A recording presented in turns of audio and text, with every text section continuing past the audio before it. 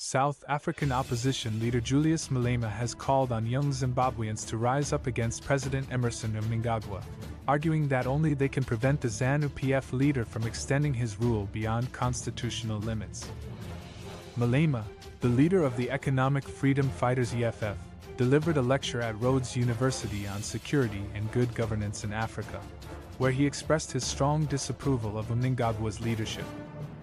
He claimed that Mnangagwa's deputy, Constantino Chiwenga, who led the military coup that toppled Robert Mugabe in 2017, is severely weakened and unable to stop the 81-year-old's reported quest for a third term.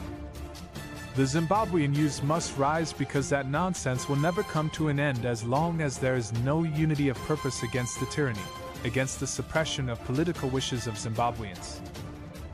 Malema stated during his lecture. Malema also criticized African leaders for failing Zimbabwe by being over-friendly with its leaders, even as they denied political space to rivals and steal elections. He highlighted the need for a clear resolution from SADC with specific timelines for change. When you ask what is the resolution, no one has taken a resolution. We need a clear resolution from SADC which gives clear timelines that by this time this should have happened.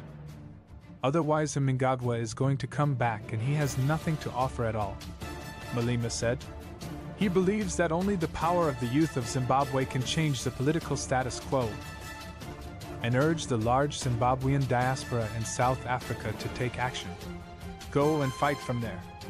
It's high time that you take it upon yourselves to organize so that we know that at least you're also doing something, he said.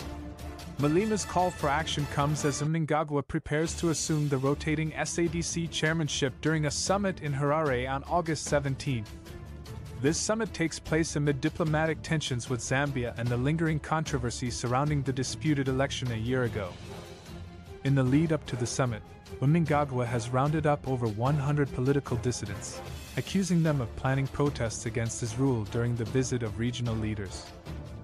Mnangagwa is currently in his second and final term as president, but his supporters have launched a campaign to scrap the two-term limit imposed by the Constitution. He insists he has no such ambitions.